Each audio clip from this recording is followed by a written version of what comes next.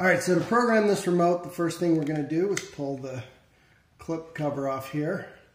And then there's a little button here. We're going to hold that down till the light goes blue. Then we're going to hit the learn button. All right, at this point, we have 30 seconds to complete the programming. All right, so the trick to actually getting this to work every time is to just be at least 3 feet from the opener. And a lot of times that just means standing on the ground and then programming it from there. I know I tried to program both of my Genie ProMaxes when I was standing right up next to them, and I could not get them to program at all. So, like I said, step away, step down to the ground or something, and that would be the way to program it. And it's pretty simple. All right, so next we're just going to hit our button that we want to program 6 times, and you'll see the light on the Genie stop flashing once it gets the signal. So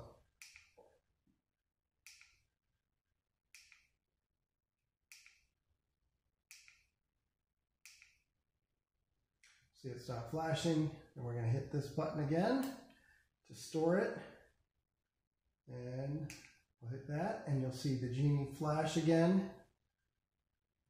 There we go. Now it's programmed. That's really all there is to it. Now the key to this, again, for most of these, is with pretty much any universal opener, is to not be right next to the opener. Be about 3 feet away, and it should work for you every time. All right, guys, as always, thanks for watching. And if you're not already a subscriber, you should click that link below and become one. And if you found this video helpful at all, make sure you hit the like button, help us out with the YouTube algorithm, and we'll catch you on the next one.